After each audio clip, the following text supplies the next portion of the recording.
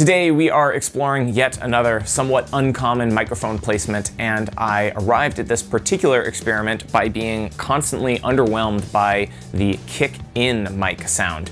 Now obviously it's very common to put a microphone actually inside the bass drum, but I feel like more often than not I'm really having to work with this mic and EQ it and manipulate it heavily in order to get something that I actually like hearing from a bass drum sound. And at the end of the day, I'm kind of looking for the blend of all my microphones to sound sort of like I'm sitting behind the drum set. And I also figured as long as we mic the toms on the batter side, why couldn't we do the same thing with the bass drum? Now, this isn't totally unheard of. Of course, I have to provide the disclaimer that I'm not inventing any of these microphone placements. Anywhere you can put a microphone, I'm sure someone has done before, but you don't see miking the batter side of the kick that often, and I figured it might be just what I was looking for what my particular ears want to hear. Now, I haven't quite gotten to where I should get to, which is actually putting the bass drum mics that I'm using over on the batter side and getting them really close and miking them kind of in the same way you would mic a tom.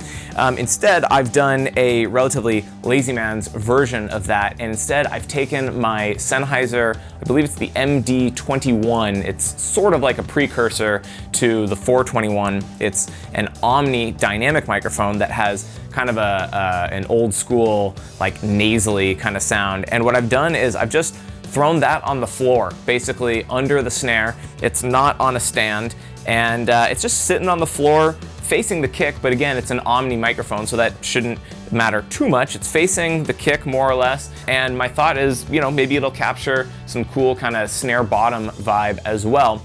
And when I started playing with it, I noticed that it was really kind of a similar cool sound to the worst microphone, which I also have here. I've got a Coles 4038 in the worst position. So what I'm gonna do is I'm going to just do a little recording, and we're going to see what just that floor, I guess I'll call it the floor mic, sounds like for capturing an entire picture of the kit, and then maybe I'll shoot that out against the worst mic and then show you what it sounds like in context with a mix.